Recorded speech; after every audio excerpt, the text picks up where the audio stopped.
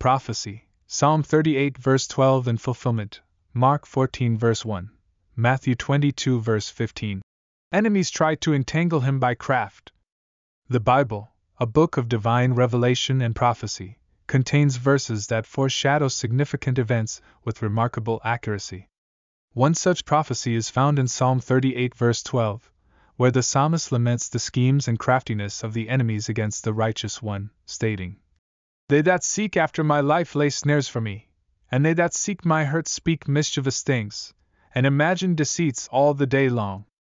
This profound prophecy finds its fulfillment in the New Testament, specifically in Mark 14 verse 1 and Matthew 22 verse 15, as enemies attempt to entangle Jesus Christ, the righteous one, by employing cunning and crafty schemes against him. In this video, we will explore the prophecy in Psalm 38 verse 12, examine its fulfillment in Mark 14 verse 1 and Matthew 22 verse 15, and reflect on the profound significance of Jesus facing the craftiness of his adversaries. Unveiling Psalm 38 verse 12 Enemies, Snares and Deceits. Psalm 38 is a psalm of penitence and distress, expressing the psalmist's deep anguish and pleading for God's mercy. In verse 12, the psalmist vividly describes the efforts of the enemies to entrap and harm him through their deceitful schemes and malicious intentions. This powerful prophecy foreshadows a future event where the righteous one will encounter cunning plots aimed at ensnaring him. The fulfillment in Mark 14 verse 1, the plot to kill Jesus. The fulfillment of Psalm 38 verse 12 is strikingly revealed in the Gospel of Mark, specifically in Mark 14 verse 1. As Jesus approaches the end of his earthly ministry, the chief priests and scribes conspire to arrest and kill him.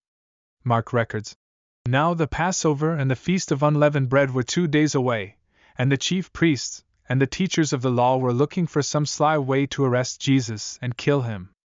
In this moment, the fulfillment of the prophetic promise in Psalm 38 verse 12 becomes evident.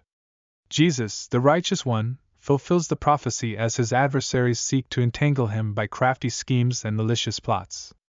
The fulfillment in Matthew 22 verse 15, Crafty Questions by the Pharisees.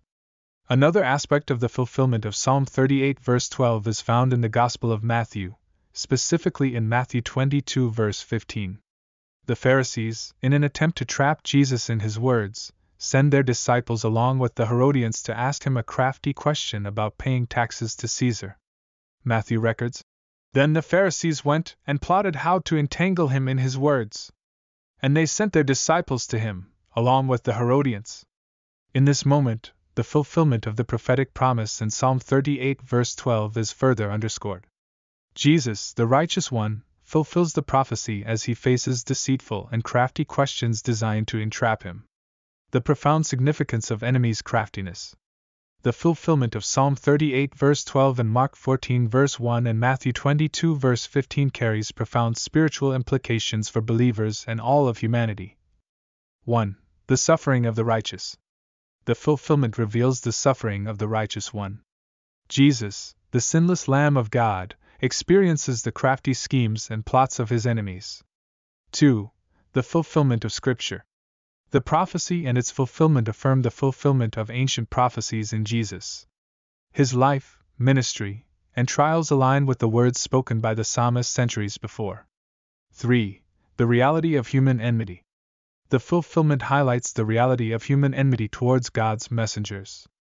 Jesus' adversaries employ cunning and deceitful tactics to undermine his mission. 4. The depth of Christ's love. The fulfillment showcases the depth of Jesus' love for humanity. Despite facing craftiness and hostility, he remains steadfast in his divine purpose. 5. The triumph of wisdom. The fulfillment proclaims the triumph of divine wisdom over human craftiness. Jesus' responses reveal his profound wisdom and divine insight. Conclusion.